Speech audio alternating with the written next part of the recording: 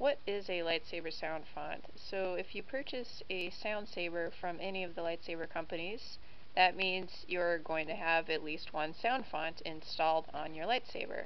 And that is the collection of different lightsaber sounds that the saber makes. So like, the on-off sound, the clashing sound, the humming sound, all that's kind of part of your sound font. Now some sabers will have multiple sound fonts on them, like this Hitter NV4 has 3 sound fonts on there, and some of them can be quite different. Now you can have a lightsaber that has kind of a pretty typical sound, to it, lightsaber sounds, like this Ultra Sabers one. That's what you'd expect a lightsaber to sound like. You wave it around, turn it off. You kind of imagine a lightsaber sounding like that. Now with the Hitter in V4, it has a few sound fonts on here that are sort of like that, but well, I'll turn it on and right away you'll hear a difference.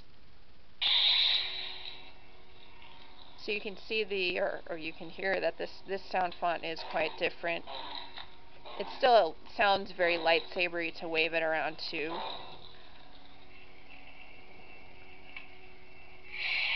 But it also has a little crackling to it, and that's sort of a dark side flare.